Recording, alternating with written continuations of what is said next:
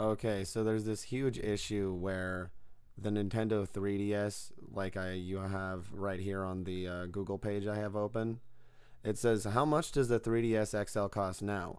New Nintendo 3DS XL prices start at 216 and cost 200 on 16 as of this September of 2022. The prices will continue to get cheaper over time.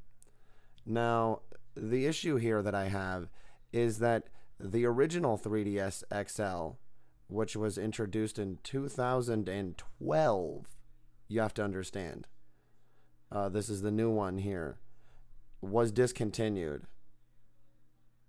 on March of 2020. Now, the problem here is that there's no available prices for any of the old systems. They're not being resold, and that's impossible. They're not being resold for any amount that's reasonable either.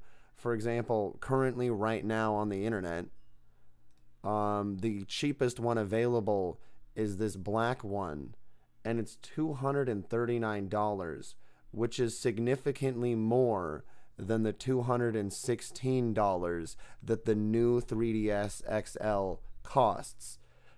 See what I'm saying? This isn't logical. It makes no sense. Both of these should be infinitely cheaper than the Switch.